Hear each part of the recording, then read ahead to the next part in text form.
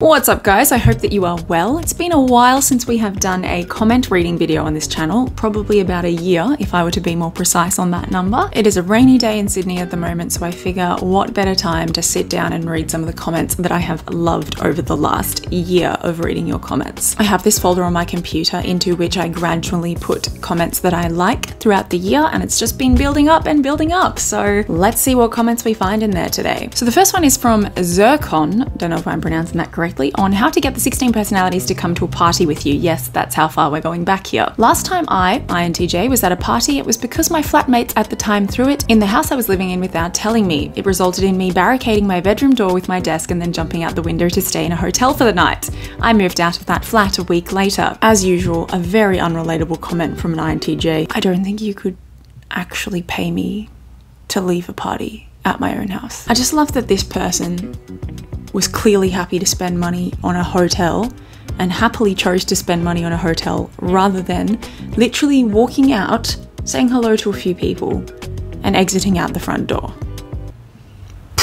Next one is from Hi on 16 personalities on a walk. When I first watched the INFP part, I thought to myself that was way too dramatic for me.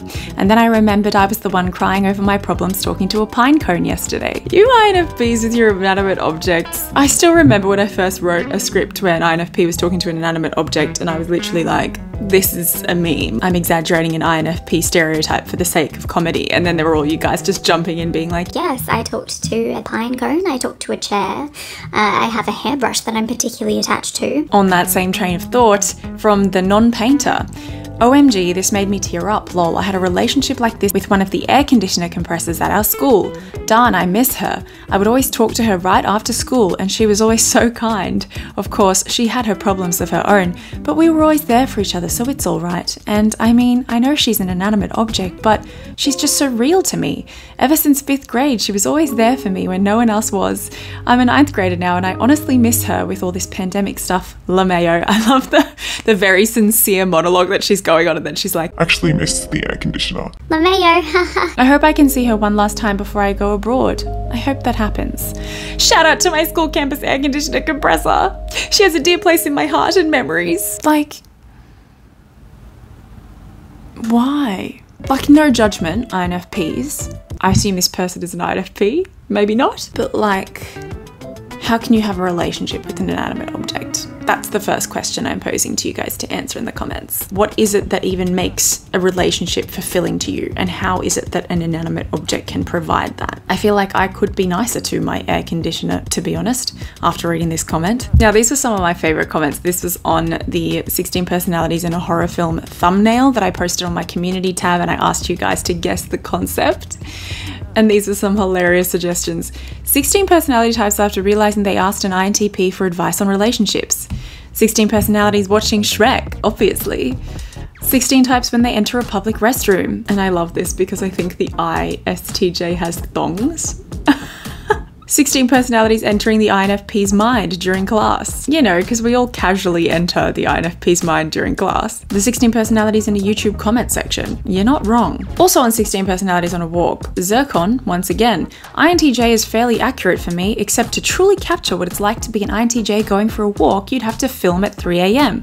I haven't been outside in daylight hours since 2013. I so appreciate when commenters clearly bend the truth in the comments for the sake of creating a comment that's gonna get likes and create humor. On 16 personalities meeting the parents, Gookie for you says, INTP, I'm terrified I'm going to make a faux pas in this social situation. Me, is that not a valid opening line?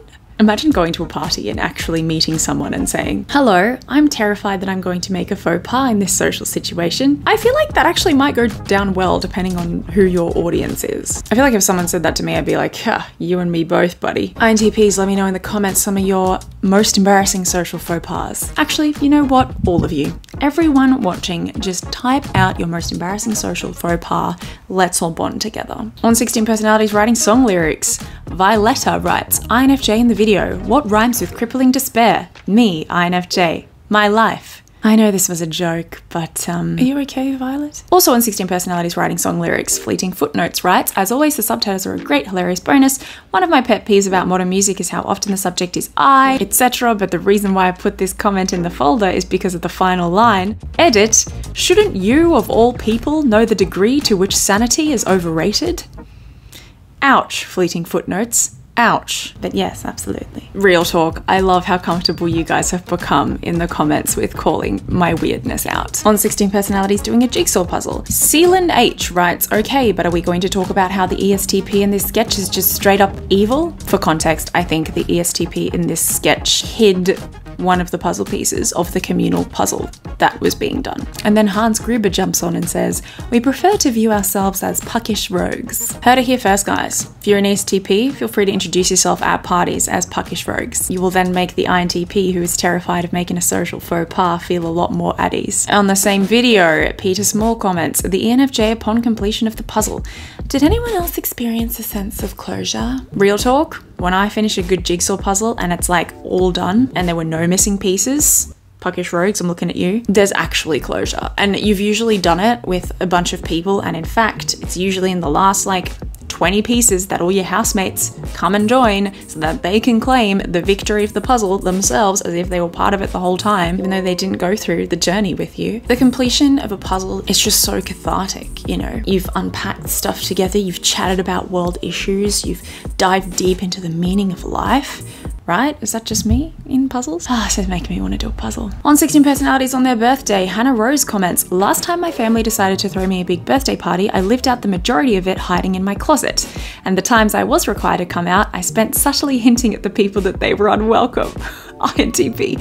How do you subtly hint at people that they are unwelcome? You're like in a conversation with someone, you're like, yeah, the weather is really lovely, you're correct. This house doesn't actually fit more than one person in it, so oh, it's getting late. 7 p.m. Goodness, it's about time for me to head to bed. Alone in a preferably empty and silent house. Wow, that's a nice drink that you've got there.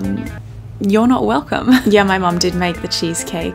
You should leave. On 16 Personalities meeting someone new, Arnold J comments, OMG, the INTJ and the You're My Type ad freaked me out by coming so close and reminded me I don't know who I am. For context, the INTJ comes close to the camera and says, who are you? I'm glad you guys are picking up on my subtle hints to encourage you to analyze yourself and to question your own sense of identity. You know me, I'm here to provide comedy, but to also give you existential crises. On the same video, Chelsea comments, honestly, people who enjoy charades are usually sociopaths. Excuse you, I resent that, Chelsea. I will have you know that I've had many a fun game of charades, and yes, my empathy somewhat disappears when I play the game, and I'm filled with a deep sense of rage and obsession with winning, but Those are just personality quirks. On 16 Personalities interacting at a winery, Cloned Goodness comments, I've long suspected that in conversations with my ENTP friend I could be replaced by a cardboard cutout. Good to have that confirmed.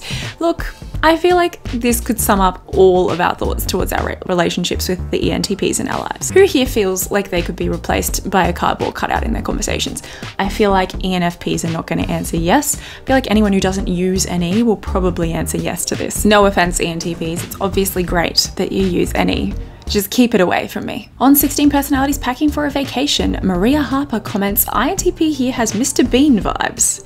I don't hate that. That definitely wasn't what I was going for. Just like I wasn't going for nonchalant fish from SpongeBob in my other videos, but I'm kind of vibing it. On the same video, Absolutely Pointless Videos comments, great skit as always, but I think your doors were installed upside down. Strangely, in both of the houses in which I filmed my videos, you guys have pointed out how high my doorknobs are. You can see that doorknob here. Apparently it's high. Don't know why. We're rhyming today. Look, I'm not complaining. It makes for great baby proofing when there's a toddler around the house. Because that happens so often in my life. Having a toddler around.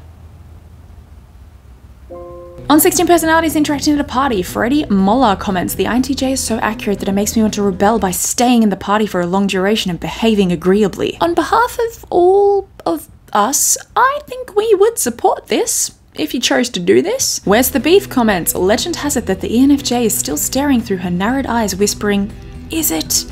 At nothing in particular until this very day. Wouldn't put it past her, especially this ENFJ who was slightly problematic. As I roll the ENFJ Jay's in my videos. School PL comments, you've made INTP in less than 10 eye blinks. I'm impressed. I didn't notice until I read this comment that I did the eye blink multiple times when I do my INTP characters, but then I went back and looked at the videos and I was like, wow, it genuinely looks like they are under the influence of something. They're all like, yeah, okay, so I point out that they blink. Am I wrong? Do they not blink? That's what I thought. On 16 Personalities giving Christmas gifts. LaMayo ENFP was so relatable. One day I gave my friend a package of his favourite sweets. However, I forgot to buy the packaging and put everything in a regular plastic bag from the supermarket. If that's not bad enough, I also couldn't resist not eating some of that bag. Not eating some of that bag. To fill the void with something, I cut out a postcard and pasted pictures from the newspaper there and put some trinkets from my house.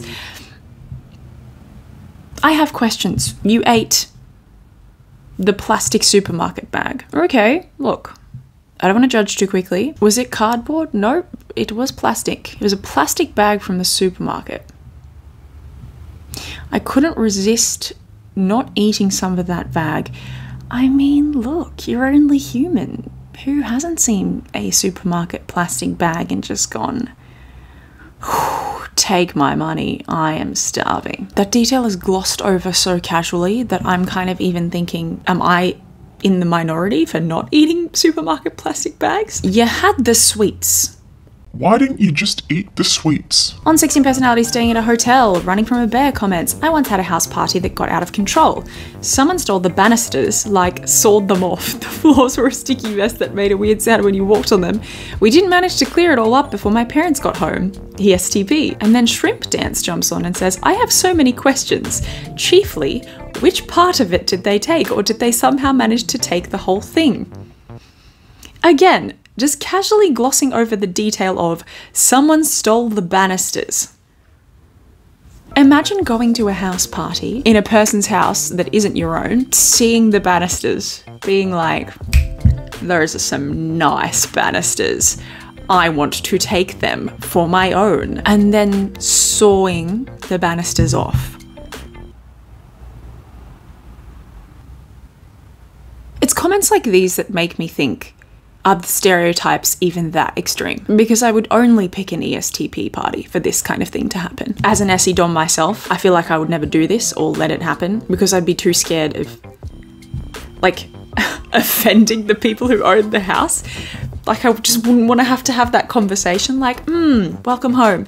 Sorry, I've stolen your banisters. 16 Personalities New Year resolutions. Audrey Howler writes, lying about food or the amount of food at a social gathering, as well as bad beer, are my ultimate pet peeves for social gatherings. So I arrive prepared, of course. Close friends know I always stash a cooler of good beer in the back of my car when I go to parties, and will have eaten first and have plans where to eat after should the need arise. I will not be denied. ISTP. I put this comment in the folder because I just wanted to give this tip to everyone. You're welcome. On 16 Personalities making 3 wishes to a genie, Angelina P comments, as an INTJ, I would like to start a petition to eliminate small talk. Well, Angelina P, it's your lucky day because we will be starting this petition in the comments. Should we eliminate small talk as a society? Like the comment below if you vote yes. On 16 Personalities on Valentine's Day, Eris Perap writes, the home of the ENTJ and ENTP, where they have Jesus on the front door and booby traps in the garden. This comment is everything. A Lone Wolf writes, the ISTP always feels like a cameo, just like it should be. And then Lost Cloud jumps on and writes, that's how Curtains videos get interesting. My name is right there. James Seacrest writes, only an ISTP could deliver a self-replicating beer. Now, the amount of people who commented on this glitch continuity issue in the video where I had 3 characters, there were different beers, the beers were being moved around in the shot and I didn't keep track. And so, you know, as someone who has to do, you know, acting and directing and costume and memorizing the lines and setting up the camera, forgive me if I didn't keep track of the continuity of the beers, guys. Wow, I made that weirdly personal. On 16 Personalities getting ready for a date, Jack Sol wrote, the fact that I'm an ENFP and she said to remember to exercise emotional boundaries when I have never said that to myself in my life has got me worried. Let me take this opportunity to tell you that you do need to exercise emotional boundaries. On 16 Personalities explaining their pet peeves, Felucel writes, Werewolf is my favourite party game of all time. I love subtly accusing people of being murderous beasts when I'm the one secretly killing people every night. What is wrong with me? ENFJ. I just left this comment to expose you ENFJs for who you really are inside. For real though, when I play werewolf, it's like this whole new side of my personality comes out. I feel like that's pretty normal. At the same time, I know a lot of FE doms who do not like these kinds of games because they don't like the disharmony that it provides in the group. Fair, I've had to apologise multiple times after playing Werewolf Mafia, Avalon, and games like this for literally accusing people I've never met of murder and being evil. So, on 16 Personalities on Vacation, Wide Whale Corduroy writes, "They're over there speaking gibberish is pretty much how I view all of extroverted humanity. Look, where's the lie?" Natasha writes, "I feel like N perish due to my lack of SE is the perfect ending to all of the what ifs to the ENFP questions. ENFPs, do you perish due to your lack of SE?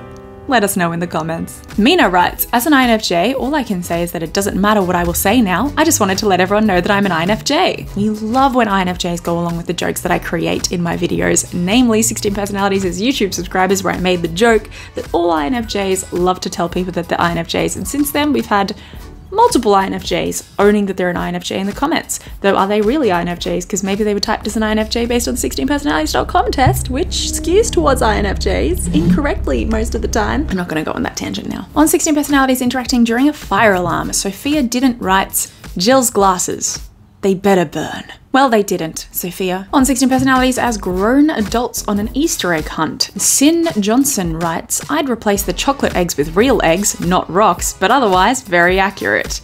Can't believe I didn't think of this one. This is absolute genius. Good on you, Sin. We know that this is a true ESTP through and through. They probably didn't decipher their type based on the 16personalities.com test. Max Mogavero writes, "From my own experience, characters like the Easter Bunny are some of the first and largest conspiracies that a child can uncover. I'd wonder if it were ethical if I didn't also suspect that it is one of the most important lessons in critical thinking and may in fact set a child on the path to being an INTJ." Okay, I was having this conversation with someone recently. Who here actually believed in the Easter Bunny growing up? I'm gonna put this in another comment. I will pin one of the comments, not sure which one now, but let me know in the comments, did you actually believe in the Easter Bunny? Because I was chatting to a friend the other day and they were saying how it's just one of the least believable things even as a child to believe that there is a bunny going around delivering decorated eggs, which means that he or his minions must have had time to paint and decorate the eggs at some point, and they've got the eggs from chickens somehow, a seemingly endless supply of chickens, and it's a giant bunny.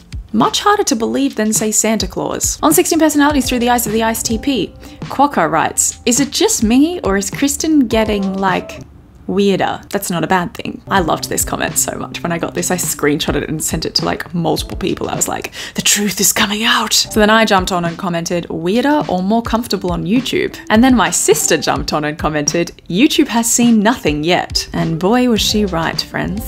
Boy was she right. Lost Cloud writes, "What ISTP stands for? I am very cool. STP." Can't really argue with your logic on that one, buddy. On 16 Personalities listening to music, Alina Alex writes, "One day I went to a singing class and met that weird ENFP guy. He was talking and talking and talking about nonsense stuff while I was just trying to focus on my lines, which made me deeply upset. Suddenly, he came up with a bunch of deep thoughts. I violently raised my head, said, 'Wait, can you explain more?' and then BS again. I was even more upset as I will never know what he meant." INTJ. This is the most classic INTJ comment ever. And I also love the use of violently. This person's just like, yeah, listening to this person rant about their silly thoughts. And then next minute they hear deep thoughts and they're like, on things the 16 personality types would never say, part 3. Grazina writes, "The INTJ joke is that although we totally dressed up Binky Boo in an adorable Ewok outfit and took pictures, we'd never tell you." This is funny because it makes me think that somewhere, somehow, there are all of these INTJs independently going to different photo shoots, cute like puppy cafes, like alone with like face masks on so that no one can see them, and just engaging in just unbridled cutesy play with their pets. But like they're always prepared with like a hat and sunglasses or like a hood to put over their head. in case they run into someone they know. Although if you're an INTJ, you'd probably plan it so that you didn't run into someone that you know. I just picture these INTJs like living double lives where they've made like all these friends who are into like dressing their dogs as plush toys and taking photos, and they've got like these secret group chats where they're like cooing over baby rabbits and stuff. Oh gosh, am I wrong? On 16 personalities through the eyes of the ENFJ, TJ personality, breathes. ENFJ, yes, childhood trauma. 640 likes because everyone knows it's true. I love the idea of the ENFJ saying in the most inappropriate of contexts, childhood trauma, when someone breathes. Like there's an ENFJ doctor who's like just resuscitated a patient and the patient's like, and takes a breath for the first time, and the ENFJ's like, wait, no, hang on, we are not going to celebrate this. Childhood trauma. Oh, like there's an ENFJ like masseuse who's like encouraging people to relax by taking deep breaths, and the client takes a deep breath and they're trying to relax. And now out. And the ENFJ's like, yes, childhood trauma. And the client's like, didn't I come here to relax? And the ENFJ's like, yes, technically, but childhood trauma. Or like there's like a literal ENFJ therapist who's just spent like an entire hour unpacking their client's childhood trauma, and the client's a little worked up, so the ENFJ's like, don't worry, we'll stop thinking about it. Let's just relax. Like, free your mind of all the things we've just discussed. Let's just relax. I want you to take a deep breath in and a deep breath out. And the client's like, and the ENFJ's like, oh, childhood trauma. And the client's like, I know, we just unpacked it and you told me not to think about it anymore. And the ENFJ's like, childhood trauma. On When You Date After Discovering MBTI, Apple Patronum writes, it hasn't been 24 hours since I explained someone their cognitive functions. Wasn't a date, just the daughter of my mum's friend. If this isn't the most relatable comment, the amount of times I've ended up in a random party situation explaining Myers-Briggs and cognitive functions to people, you know, there's a process to it. If someone mentions it, you throw out the bait, see if they're latching, see if they're interested in the topic. Then when they ask you to explain it more, you say, look, it's kind of complex, do you have 3 hours? And then if they say, look, I'm actually really interested, you can then sort of, you know, start to talk about the cognitive functions, and then you end up in the corner of the room with the person for like an hour and a half, 2 hours, 3, then you run into them at a party and then they come up to you all excited and then you don't remember their name because you never asked. Alex Berg writes, let's be honest, Kristen really just wanted to talk about Lion King 2. And if there was any mystery to my personality, it has now been completely abolished. I've been figured out. There's nothing more to me. Sarah Fo Storms writes, dates when I start talking about psychology. Oh wow, he's using this as a clever way to move toward a romantic conversation while showing how smart he is. Dates 10 minutes later. Nope, that ain't it. I need more wine. Relatable. You know, you bring up psychology as like a coy sort of like flirtatious thing at the beginning and they're like, okay, psychology, I can get on board. And then after a while you're like, haha, no, but seriously, you're an ENTP and this is going to really benefit to learn about you. Because your polar FI means that you're probably not going to be super in touch with the things that are important to you personally. And then the date slowly backs away and never calls you again. Brad Williams writes, I was going to say that Red Sweater Kristen was an INTP, but she didn't bow awkwardly to her date. You heard it here first, guys. This is the tell that someone is an INTP. Any social interaction with them, they will bow. True fact. On 16 personalities getting arrested, Giraffes on Fire writes, I'm an INFP and I can honestly say I've been fantasizing about freeing lobsters since childhood. This video made me happy. And then Rebecca Coram writes, I can't believe how accurate this is. I've literally considered buying supermarket lobsters to set them free. And then LL writes, I once bought 2 lobsters from a restaurant in Nice, France, and set them free into the sea. Yep, I'm an INFP. Again, this INFP world that I just cannot relate to in the slightest, this is the most wholesome thing that I will ever see. I'm gonna call it. It's funny because again, that was just a joke that I wrote as a means of exaggerating the traits of an INFP, and so to have 3 people relate to it, I mean, like, this is the kind of stuff that just makes me feel like I can say that I've accomplished what I wanted to on YouTube and just retire. On 16 personalities moving house, Dashing Clasher writes, I remember when I was 10 and we had to throw away a sofa set we had since I was a baby. To put it simply, we kept it for much longer. To put it unsimply, the INFP cried a lot until the parents agreed to keep it. Am I wrong? Very cute, you INFP, so cute attached to your inanimate objects. You're a bit cheeky, aren't you? On 16 personalities responding to a telemarketer, Sarah MK writes, just turn your airplane mode on in the middle of a call. It's hanging up with no hard feelings. I probably shouldn't give advice though. a fellow ISTP. Again, left this comment in as advice to you guys. Thank you, Sarah MK. On 16 Personalities Interacting on a Sick Day, Daniel Lokonga writes, what's INTJ doing with tape and a glass cup? Classic call out. All right, Daniel, you've caught me red-handed. I needed props. Grabbed the first two things that I saw. Would you do differently? Question to INTJs, what would you do with tape and a glass cup? Let us know in the comments. On 16 Personalities Answer questions about their dating lives, Wide Whale Corduroy writes, my ISTJ spouse hates it when I try to sing to her. I wrote a song for her once, sang it, recorded it, playing all the instruments, then mixed it and gave her an MP3 of it as an anniversary present. She said she appreciated it. Then, when I hinted that I might do that again for our next anniversary, she said, you know, I don't think I'm the sort of person who really likes music.